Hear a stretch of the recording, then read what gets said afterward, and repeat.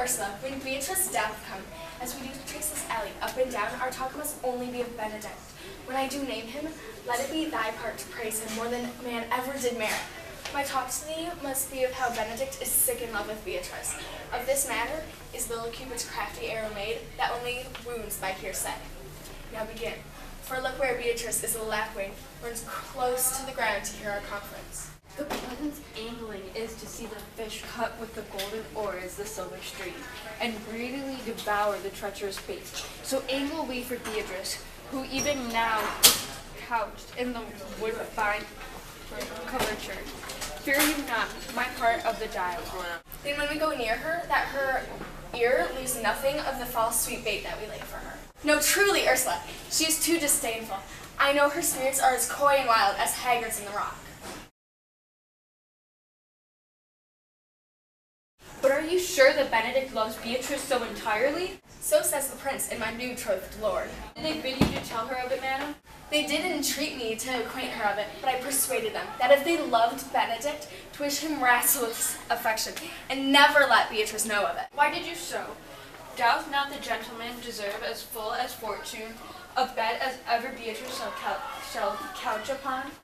O God of love, I know he doth deserve as much as may be yielded from a man, but nature never framed a woman's heart of prouder stuff than that of Beatrice. Disdain and scorn ride in her sparkling eyes, misprizing that they look on in her wit, values itself so highly that her all matter seems else weak. She cannot love, nor take no shape, nor project of affection. She is so self-endeared. Sure, I think so, and therefore certainly it were not good. She knew his love, least she'll make sport at it. Why, you speak the truth. I never yet saw a man, how wise, how noble, young, how rarely featured, but she would spell him backward. If far fact, she would swear the gentleman would be her sister. If black, why natural drawing of an antic made a foul blot.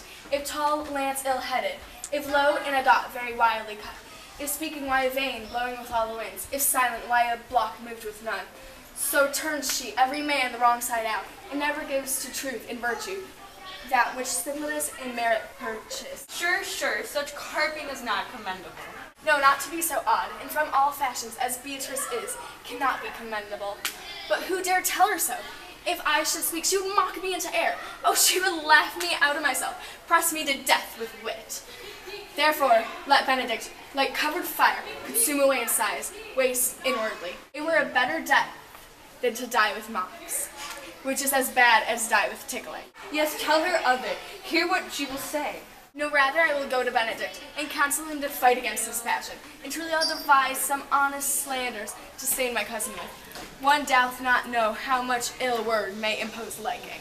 Oh, do not do your cousin such a wrong. She cannot be so much without true judgment, having so swift and excellent a wit, as she is prized to have, as to refuse, so rare a gentleman as Senior Benedict. He is the only man of Italy always accepted, my dear Claudio. I pray you not to be angry with me, madam. Speaking my fancy, Signor Benedict, for shape, for bearing, argument, and valor, goes foremost in report through Italy. Indeed, he hath an excellent good name. His excellence did earn it, ere he had it. When are you married, madam? Why, every day tomorrow. Come, go in. I'll show you these some attires, and have thy counsel, which is the best to furnish me tomorrow. She's late, I warrant you. We have caught her, madam. If it proves so, then loving goes by haps. Some Cupid kills with arrow, some with traps.